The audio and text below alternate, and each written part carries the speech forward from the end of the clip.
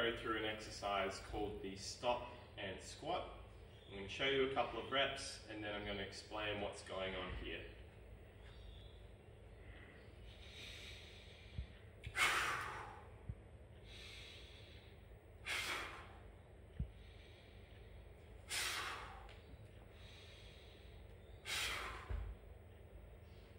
Okay, so this is a fairly high intense exercise. That's one of the main things that we're focusing on when you do this.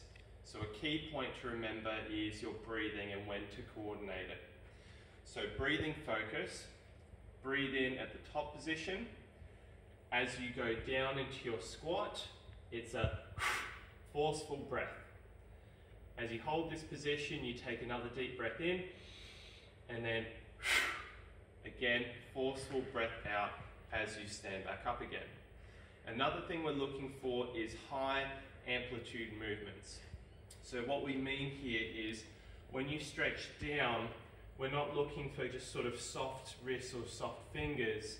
It's fully stretched out wrists, wide splay with your fingers, stretching through your shoulders. Okay? Getting a little bit short of breath here, so that kind of just shows that the intensity of these exercises, they're only supposed to be sustained for a few repetitions at a time, broken up with intermittent rests. Okay, so I'll show you a couple more.